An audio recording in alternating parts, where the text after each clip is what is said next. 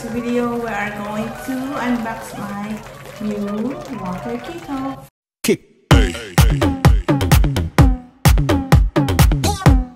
Kasi, pinako sa akin sarili na hindi na po ako bibili ng kung ano-ano kasi alam niyo naman, travel nurse, kung ano lang yung kasya sa car ko, yun lang ang bibit-bitin ko pa uwi, diba? So, ito na naman, bumili naman ako. I can't help it, I need it. Kasi lalo na pag gusto ko magtimpla ng tea, hot tea, mga ganun-ganun. So, yeah, bumili ako, mura lang at saka yung ano lang ito, sa $18 sa HEB. And, yeah, maliit lang, kasyang-kasya lang siya sa akin, 1 cup of hot water. And it says, it's an auto switch off. Easily heat water for tea, coffee, soups, and more. It's a stainless steel heating element. Strict controller for overheat protection. Auto off, so nag-automatic off siya.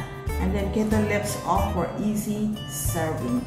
Okay, so this is just a 1 liter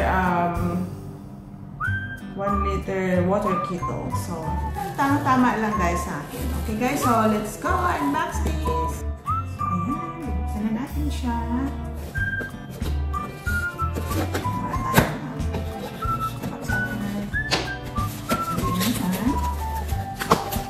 I like the color. Green.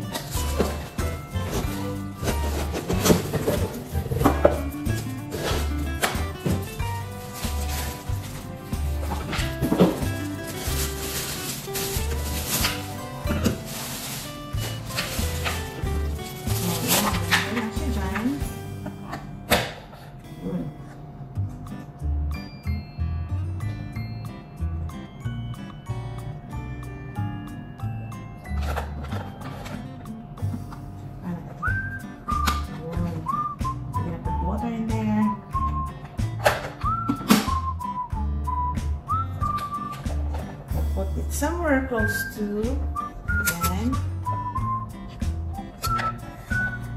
let's plug it in. Yan, plug natin dyan. Now let's put water. I fill it up with water. Let's close it. Put it in. It's the turn on here, and it is on. So there's the water indicator here on the side. So I put just a little bit of water. We'll see how many minutes.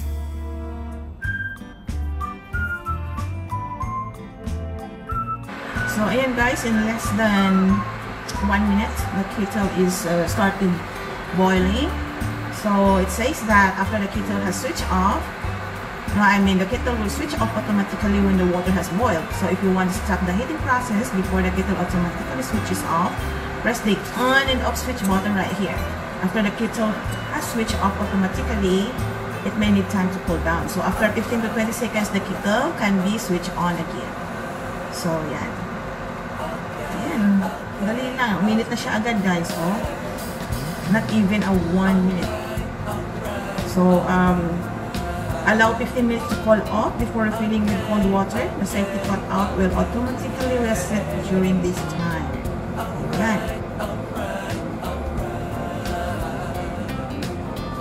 So to disconnect yan guys, you have to turn off this switch off button here and then remove the plug from the wall outlet.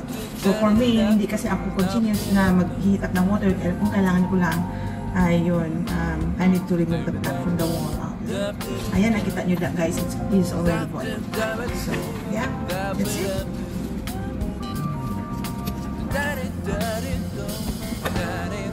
So, ayan, ang aking instant water heater. Thank you for watching. I hope you like it. Bye-bye.